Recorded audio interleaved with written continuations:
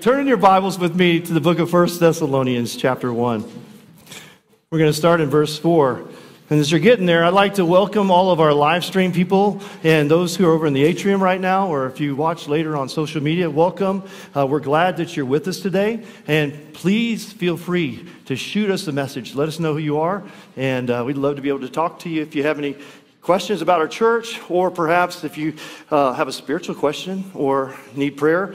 We do have monitors that do kind of watch the feed, so you're welcome to do that. We're just glad you're here with us today. Also, if you're here in person, welcome as well. Thank you for being here this morning. Just take a minute if you're a visitor. There's a little connect tab there in the seat back in front of you. Let us know who you are, okay? And what we promise to do is not show up at your house and interrogate you. I promise. We're just here because we care about you. You might get an email or a phone call down the road, but we won't show up at your house. I promise that. Or if it's easier for you, you can, if you like the digital savvy, and you want to text the word connect, okay? Text that word connect, capital CONNECT to 520-525-2882. That's 520. There it is right there, 525-2882. So, as I begin this morning, I have a question that has nothing to do with this sermon this morning. I'm just wondering, by a nod of your head and let's say a grin, if there is anyone here today that had a difficult time getting at least one of their family members to church or to get them out of their bed this morning. Anybody? Now I'm looking around here. It's not just the parents and the kids. I'm seeing some of our seasoned adults too. How funny is that? No finger pointing, okay, guys? Let's don't do that. So I heard about a mother who was having trouble with her son, her adult son, the very same way.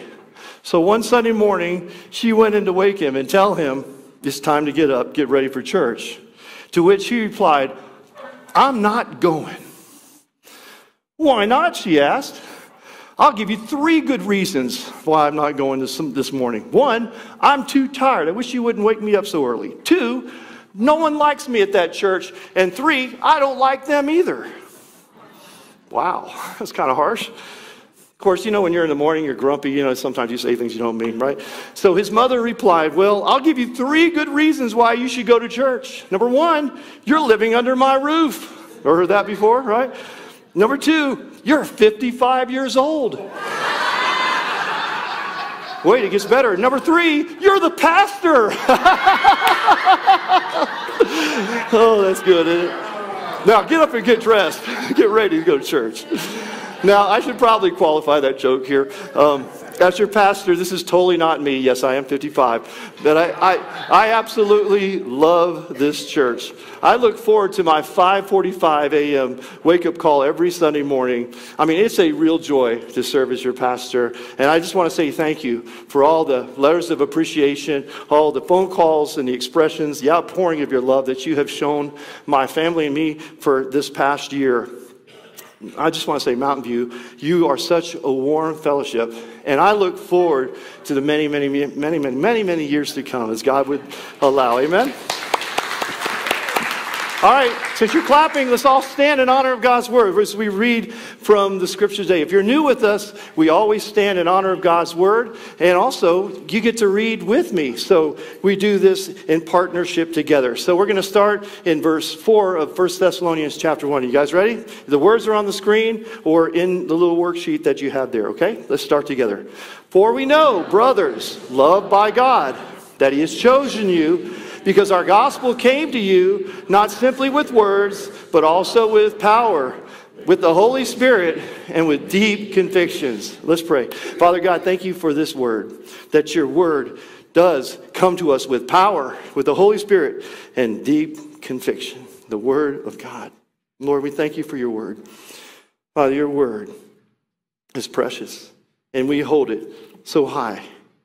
in our hearts and in our lives. And so today, may the words that come out of this book today that are spoken, Lord, be the words that you would have us to share to these people this morning. God, would you just be glorified in everything that's done? May I decrease so you will increase, all for the power of the gospel because of the one in whom it serves, and that would be Jesus Christ, the one and only, our Son and God, the darling of heaven. We give him all the praise today. In Christ's name we pray. Amen. Amen. You may be seated. Thank you. All right, so to start, the power of the gospel, that's what we're going to talk about today. It starts with the special relationship that God has with his church. The power of the gospel starts with that special relationship, write that down in your notes, that God has with his church. In verse 4, Paul tells the Thessalonian church that they are loved by God and chosen of him, that is, chosen of God as well. So let's look at the first. There's two important thoughts in that first verse. The first one is that the Thessalonian church is loved by God. Now that literal translation is beloved by God, or deeply loved, if you will. Okay? The Greek word is the extension of the word agape, and the way it's used here to be beloved is an action that takes place when a condition of another action is met. Got that? The church is beloved by God as a result of what? Their salvation and the outward effects that the Thessalonians church and their believers that changed their lives. So they were going and telling other people about his good news.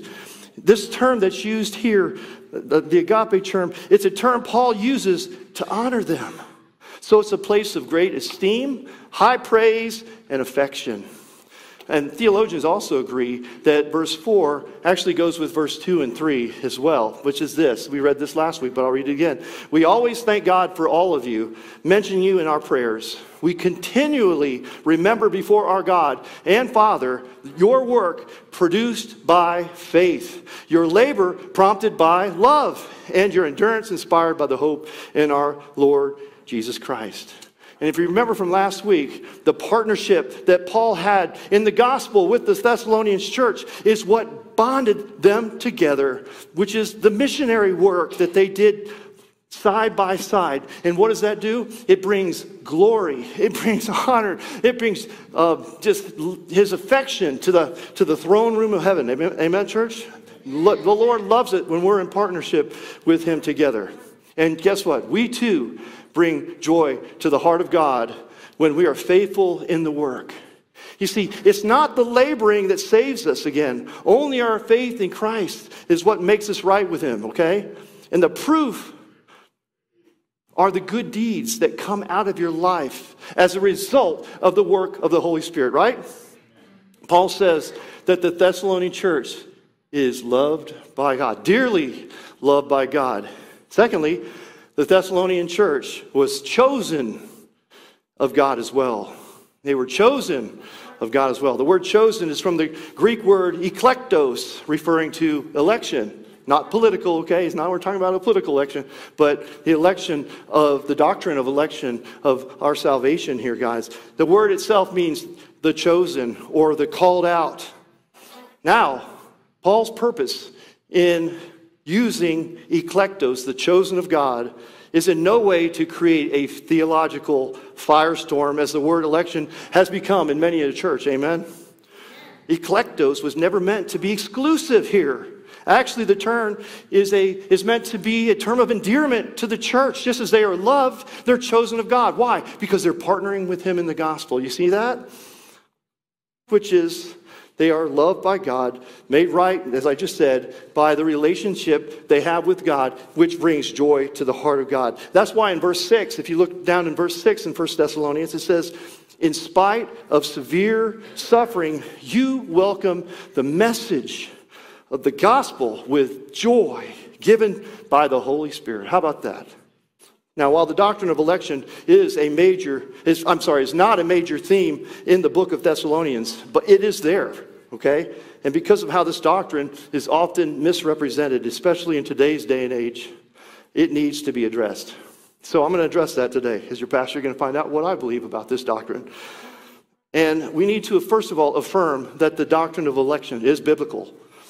Jesus says to his disciples in John 15:16, it says this, You did not choose me, but I chose you and appointed you that you would bear fruit. Then again in Ephesians chapter 1, verse 4, the Apostle Paul says that he, God, chose us in himself before the foundation of the world. See, Paul specifically refers to God's chosen, his elect, in the epistles that were written to the churches of Ephesus, to the church at Colossae, and as we'll see here in a minute, the church at Thessalonians, a little bit more in more detail. And then he also wrote to Titus about this same thing as well. That's the first thing. It is biblical. Secondly, the doctrine of election should not be divisive. Write that down. This is very important. I want you to hear this point. The doctrine of election should not be divisive.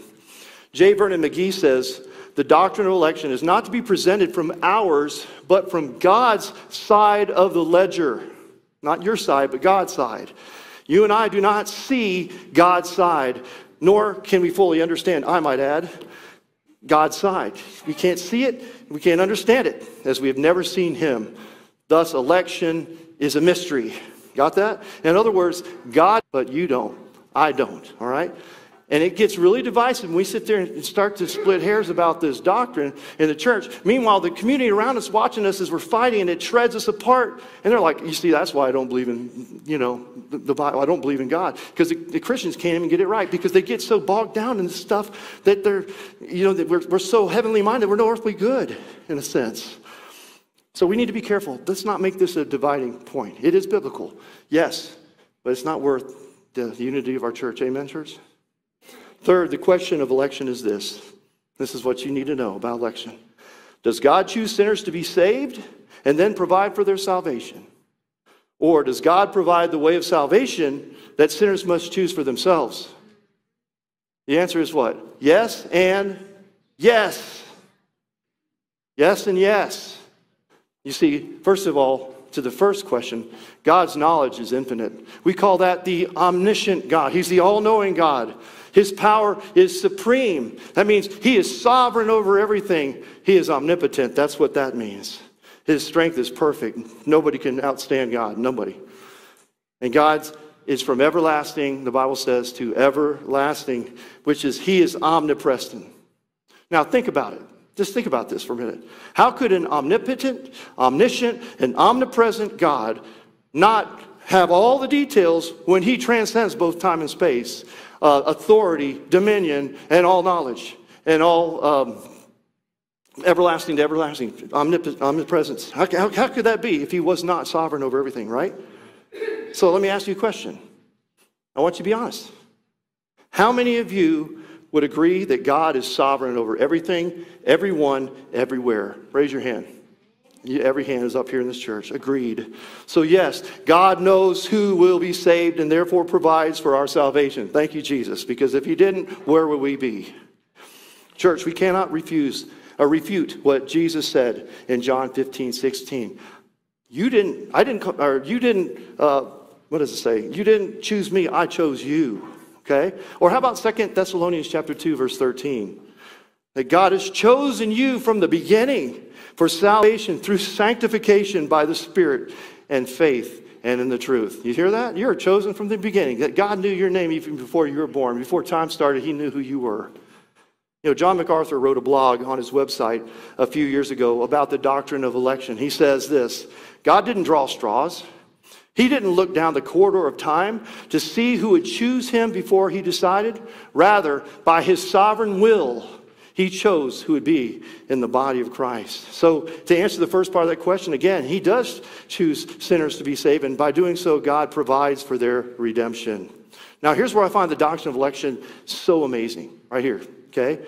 In God's sovereignty, not only is he the Lord over everything, but guess what? He chooses to use us, his church, in the work. You know what the word church really means?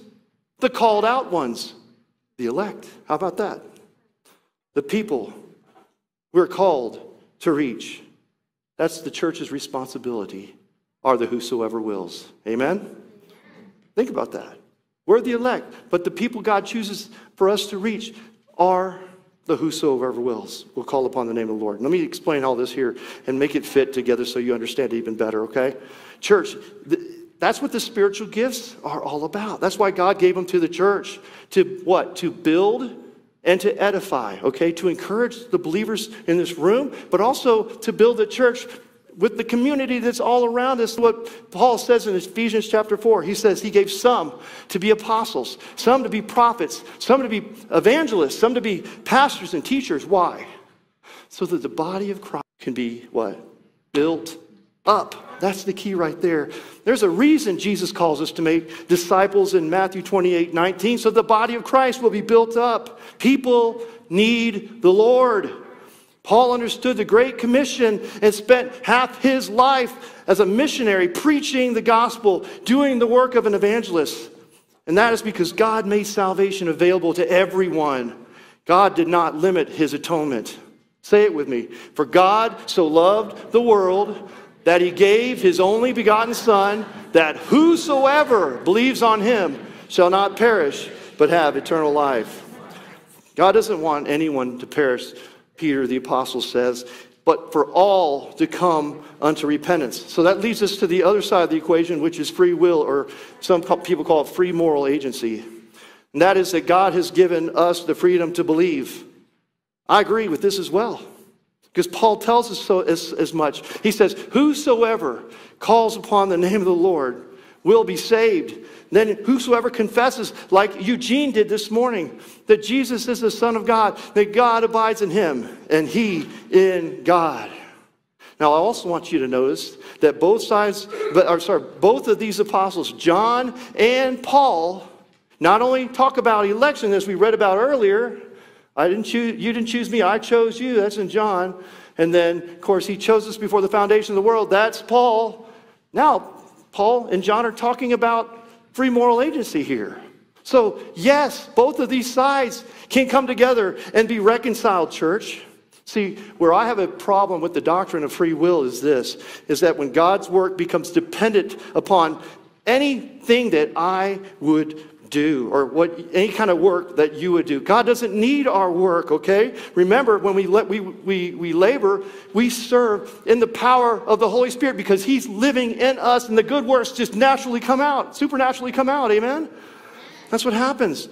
So here's how these two doctrines align. Simply put, God is sovereign, first of all. He does the saving, period, amen? So when you're sharing the gospel with somebody, it's not your power that's at work. It's God's power working in you. But here's the equation. When salvation occurs, when God's grace and his forgiveness intersect with our faith and our repentance or our confession. That's it right there. God's grace and forgiveness, our faith and repentance. Do you see it? I mean, that's how they come together right there. And that's how it works. The beauty is that the two doctrines can coexist because God is sovereign. And you take away his sovereignty, then it all falls apart. John MacArthur kind of ends this argument very well. He says, how these two sides of God's truth, his sovereignty in choosing us, intersect with our responsibility to confess and believe, is impossible for us to understand fully. Then he concludes with this. Scripture declares both perspectives of salvation to be true. That's from John MacArthur. It's our duty to acknowledge both and joyfully accept them by faith. Amen? He gets it, okay? If you don't have a sovereign God, then none of this makes any sense. Number one, if he's not sovereign, we're not believers because, that means he would not be in control. He would not be able to keep the universe in control. Everything would spiral into chaos, wouldn't it? If we don't have a sovereign God who's holy, amen? We need that. So in summary, I'll just give you the doctrine of election. God does the saving and knows who will be saved. Amen. Second, he doesn't need our help, yet he chooses to use us in the work. And third, that everyone under the sound of my voice who cries out that Jesus is the Son of God not only can be, but will be saved. Amen. That's it. Let me give you kind of an illustration, kind of put a nice little bow on it and ship this thing down the road, okay? So you're in heaven, okay? You're about to cross into heaven. The angels are taking you, and Jesus is waiting for you at the pearly gates. So you're walking in, you see it, how beautiful it is, and you're like, thank you, Jesus, for what you did. Thank you for your salvation, all the wonderful things. And as you're walking, you see the gate, and there's a big banner above the gate. You know what it says on that banner? Whosoever will call upon the name of the Lord. Whosoever will. And you realize that date when you trusted Jesus, when you admitted that you were a sinner, and you believed Christ, and you accepted Him by faith, and you repented of your sins. And then Jesus is right there with arms open wide. He says, welcome in. Embraces you. It's the happiest day of your life. And as you're walking, you just kind of turn around and take a glance back at the gate. And there's this big banner on the back side of the gate. The same place at the front side, it just has different wording on it. You know what it says? The elect. Whosoever wills, you're coming in. But until we know, and then it's the elect after we go through the gates. That's how I reason this whole argument. Okay? The other part of it, it's a mystery. Only God knows the perfect truth in all of this. But I know this, my God's sovereign, and I trust that. Number 2, the power of the gospel must be caught and not just taught. The power of the gospel must be caught and not just taught. Verse 5 says this, that our gospel came to you, not simply in words, but also with power, with the Holy Spirit, and with great conviction. First, the gospel message is more than just words, okay? Now, let me point out that the apostle is not in any way, shape, or form suggesting or minimizing the Word of God, and certainly not the gospel message. So he's not lessening that. That's not what we're talking about here. For how could one be saved if it weren't for our scriptures, right? The Bible says faith comes from hearing, and hearing from the Word of God. You see, what I think that Paul is trying to communicate is that the gospel is more than a group of words that are phrased together, spoken in academic belief, okay? It's more than academic belief. And I might add, a recited, pre-rehearsed prayer. You hearing me? If it doesn't come from your heart, it means nothing. If it's just spoken words from your head and academics and knowledge, then you've been deceived. Your salvation is not real. It's not true. It's got to come from inside your heart. W. Vine said this in his commentary. The gospel is not merely a statement of fact. The gospel moves the heart and the tongue to expressiveness. The Holy Spirit gives you a new spiritual heart and fills your heart with joy, with love, with peace, patience, kindness, goodness, faithfulness, gentleness, self-control. The fruits of the Spirit. That's the change in your life. If you want to know when we talk about a changed life, it's because you now have a heart of joy and love and peace and all those other gifts that God gives us. The fruits of the Spirit. And that's because the reason why you have that is because the gospel is powerful. The gospel message is powerful. You know, while Paul and Silas were in Thessalonica, they were there at least for 3 weeks. We know they were there 3 Sabbaths. God had undoubtedly affirmed their message by the demonstrations of His power. Now you're thinking spiritual manifestations and miracles, right? No. The fact that God touched and changed their lives, that's the power. That's the miracle. That's the manifestation. You know, Acts 17 doesn't say that any of these signs came with miracles or supernatural works or anything like that. It's just amazing. You see, Paul didn't need to see these spiritual manifestations in order for God to work. You see, it's God alone who empowers the messenger and the message, right? It is Jesus' finished work on the cross and the power of the resurrection, the empty grave. That's what transforms our lives, folks. That's where the power comes from. I mean, think of it this way. Mountain View Baptist. When I or somebody preaches the gospel message and teaches the cross and the empty tomb every Sunday, are we not emulating the apostle who was going into the synagogues reasoning the same way? We're emulating. We're doing the same thing they're doing. That is what we're called to do, church. Folks, there's a reason that people are coming to Christ in our church. It's because of the power of the gospel. Amen? The miracle is God drawing people to Himself and seeing lives and families that are forever changed. That's what brings the excitement and the enthusiasm, the joy. That word enthusiasm means the work of the Holy Spirit. The Spirit wins.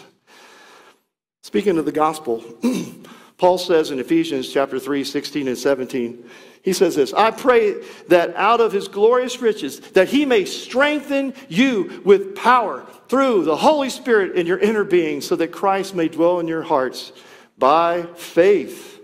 That's a powerful word, isn't it? Wow. That gives me goosebumps as I preach that. Adrian Rogers once said, it's one of the most powerful quotes that I've ever heard. This is it. He says this, the power of the death, burial, and resurrection of Christ is the force by which the gospel cannot be stopped. Say it again. The power of the death, the burial, and the resurrection of Christ is the force by which the gospel cannot be stopped. Come on, let's go, church. Romans 1:16 says, I am not ashamed of the gospel, for it is the power of God for salvation to all who believe, to the Jew first and to the Greek. Amen? Amen. That's because the gospel message requires the work of the Holy Spirit.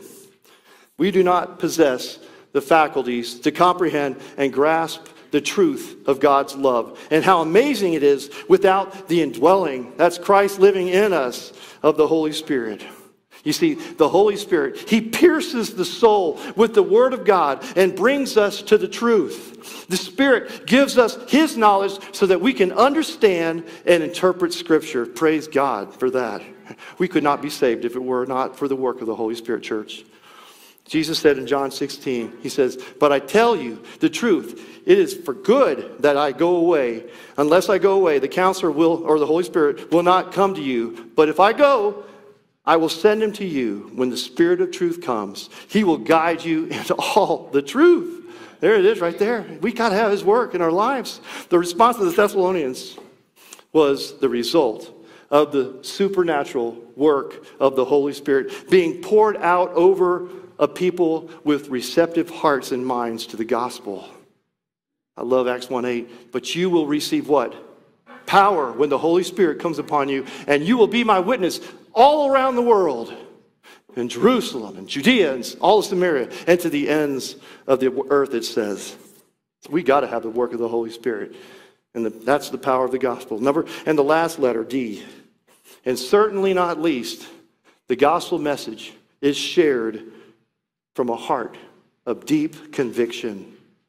The gospel message is to be shared from a heart of deep conviction.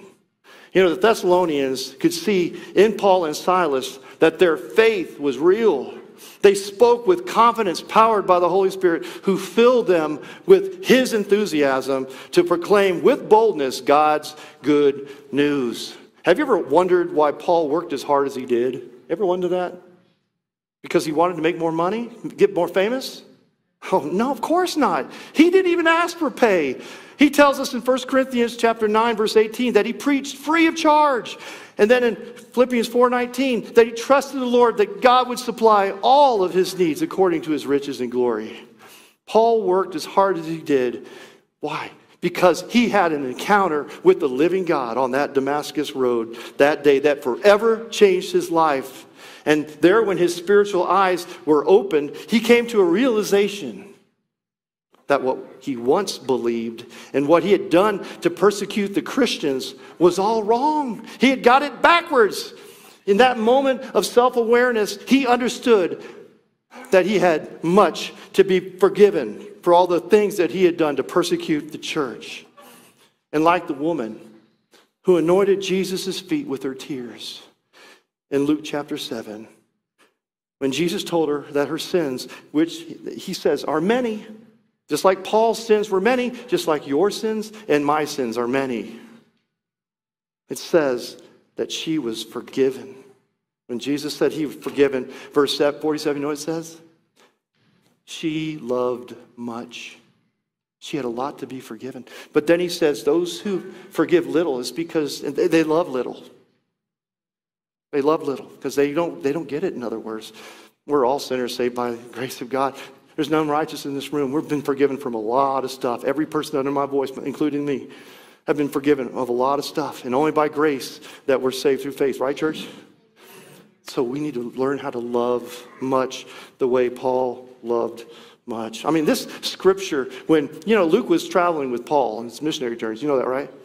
And when Luke gets to this point where he tells him this story about this woman, bearing her soul before Jesus, melting her tears, wiping her hair on his feet after she broke her alabaster jar and everything. This must have rocked his world. And that's why he loved much. 2 Corinthians 5:14 and 15 proves this, because Paul says the love of Christ, it compels us. That he died for all, that those who might live no longer live for themselves, but for him who for their sake died and was raised. That's why he didn't ask for pay like the other traveling philosophers and preachers of the first century who were only interested in making money off of ignorant people. He loved the way that God's love was shown to him, right? Again, I'll say it. When there's much to be forgiven, there's much love to be given as well. Amen, church? And so the deep conviction that Paul had for the Thessalonians came from a message of love and not a debate about academics, which would only include a paycheck at the end of the day. No, Paul loved much because he had been forgiven of much. Before we go today, I want to share a story that will hopefully drive this whole sermon home to you. It's a story that I found that was very powerful and made me do a lot of soul searching. It starts out in the early part of the 20th century. A pastor evangelist by the name of Dr. Harry A. Ironside, maybe you've heard of him. He was the pastor at Moody Bible Church after D.L. Moody passed. He was working with an inner city group from the Salvation Army known as the Brethren. And on one occasion, the leader asked if Dr. Ironside would give his testimony. He did, giving a powerful word to about 60 men of how God had saved him and changed his life through his faith in the Lord Jesus Christ. And as he was speaking, Dr. Ironside noticed that there was a well-dressed man that was sitting in the middle section, and this man had taken out a card from his pocket and had written something on it. As Ironside finished his talk, the man came forward and handed him the card. On one side of the card was his name, which Ironside immediately recognized. The well-dressed man had made a name for himself by lecturing against Christianity and for agnosticism. And on the other side of the card, it read, "Sir, I challenge you to a debate. Agnosticism versus Christianity at the Academy of the Science Hall next Sunday afternoon at 4 p.m. Ironside replied, "I will agree to this challenge on the following condition, that in order to prove that you have something worth fighting for, and might I say, worth debating about, that you would promise to bring with you, promise to do this, bring with you to the Hall of Science next Sunday, one person, and with these parameters. You must bring with you a man who was once considered down and out, who for years was under the power of evil habits which he could not get rid of himself. But when he heard your criticism of the Bible and Christianity, his mind was stirred so deeply that the man went away from the meeting saying, I am now an agnostic. And as a result of this exchange, found new life and power to overcome the problems that he once found himself in by being an agnostic. Then he looked at the gentleman and said, if you promise to bring this one agnostic with you to the Hall of Science at 4 o'clock next Sunday, I will bring with me 100 men who have lived in such sinful degradation as I have tried to describe, but who have been gloriously saved through believing the very gospel in which you ridicule. I will have these men with me on the platform as witnesses to the miraculous saving power of Jesus Christ and as a present-day proof of the truth of the Bible. Then Ironside turned to the Salvation Army captain and said, Captain, do you have any men that could come with me to this meeting next Sunday? The captain said with great enthusiasm, I can give you at least 40 just from our branch of the Salvation Army. And we'll also give you a brass band to lead the procession. Excellent, said Ironside. Now, sir, I will have no difficulty in picking up 60 others from the various missions, gospel halls, and evangelical churches all across the city. And if you will promise faithfully to bring the one to which I have described, the agnostic, then I will come marching in at the head of this procession with the band playing, and I'll be ready for your debate. Well, the man in the well-dressed suit, upon hearing this, his chin just about hit the floor. And with that nervous kind of laugh, he spoke in defeat. He said, "Looks like you win, Ironside." And he squirmed himself out of the crowd while the bystanders clapped in celebration. Church, that's the power of the gospel. Amen?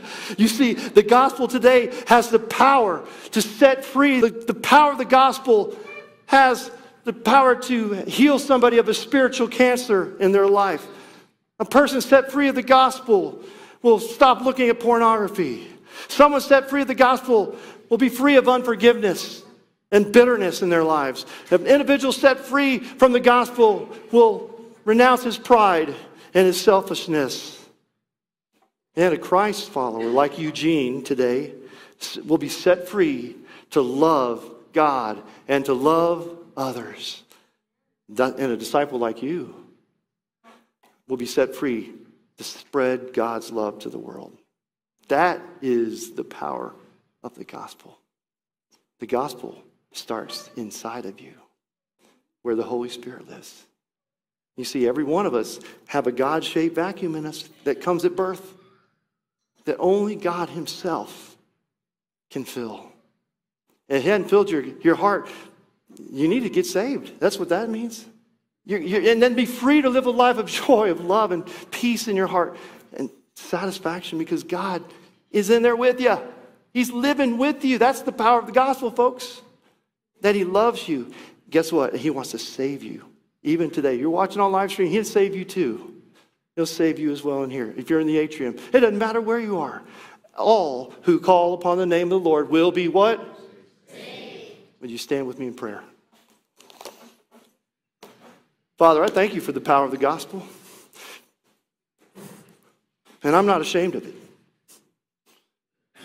Because it's the power of God for salvation for everyone to believe. Who believes? To the Jews and all these Gentiles in this room here as well.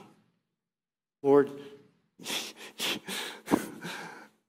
I just thank you for the fact that you sent Paul on these missionary journeys to the rest of the world like us so they could believe too, not just the Jews, but us.